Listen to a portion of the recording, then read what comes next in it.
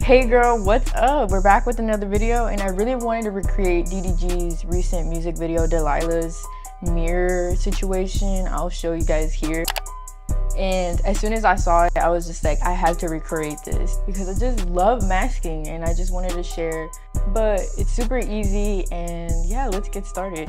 Okay, at this point, we all know my hair has a mind of its own, so please don't come for me. Before we even get to the tutorial, I tell you, this is critical for you to station your tripod. So you need your camera to stay still the whole entire time. So let's get started. So in order for this effect to work, you obviously need two different clips. As you can tell, this is one clip and this is another clip. We're gonna call this clip on this side clip A and this one clip B. So for clip A, you want to focus on what you want in the mirror. As you're shooting clip A, you want to keep in mind to not get too close to the mirror. Just get close enough to where it's just the mirror. Try to not be so much into the frame like your actual self and really focus on what's on the mirror because you don't want to intervene with the ending of the mirror, as you can tell here.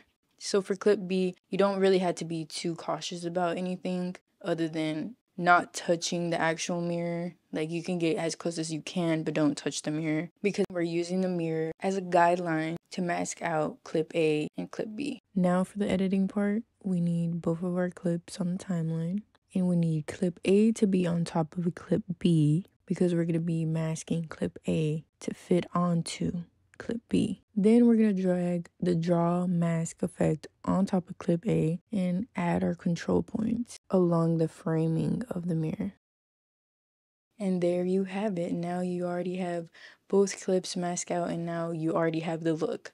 Now we have to make it seem like it was shot at the same time. So as you can tell, clip A is a little bit more warmer than clip B. So what you're going to do is adjust your hue, your saturation, your shadows, your midtones, whatever you have to do to color grade and fix it to where you can match.